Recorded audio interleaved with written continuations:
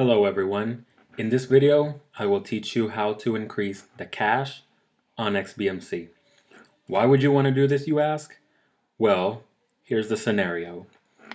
You start watching a movie or video, whatever, and it's going to start buffering.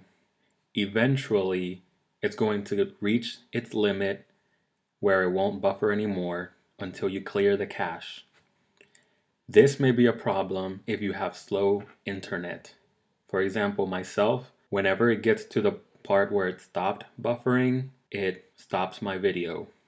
Okay, so if you increase the cache, it will buffer as much as the space on your computer allows. Okay, so basically this uses your hard drive to cache everything. So there you go. That is why you should increase your cache. Now I'm going to show you how to do it. You're going to go over to System, File Manager, and you're going to add a new source. This source is going to be http://xfinity.xunitytalk.com. You may already have this. If you do, just bear with me. Now we give it a name. Name it whatever you want.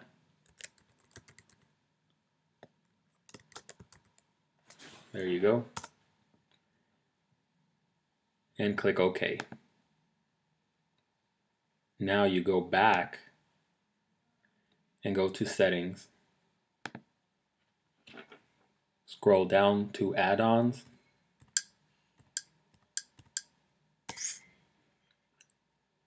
Install from zip file.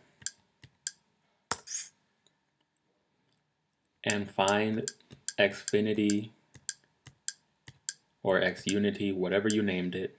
Just look for it. Scroll down to Repositories. And install the one that says Mickey1234 right there. Wait for it to complete installing. Okay, so now it says add-on enabled. We are good to go. Next, go back to the main menu and click on Programs. Click on Get More. And find this one that I'm going to show you on screen in a couple minutes, or seconds I mean. Once I find it.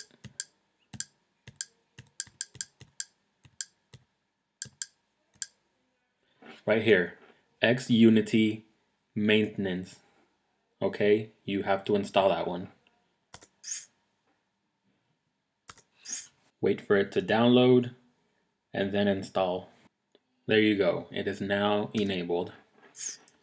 So what you're going to do is open that program which we just installed. Click OK. Now you want to go to where it says Tweaks and click on Add Zero Cache. That one right there. It's going to tell you, have you backed up your original? You don't need to do anything. Just click on Yes. I did not back up my original, so it's really no big deal. Just click on Yes.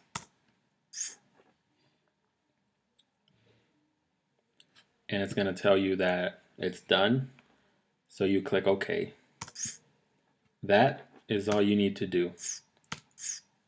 You can now test it out, make sure that it works. And if it did work, I would appreciate a like, subscribe for more content, and I'll see you guys in the next one.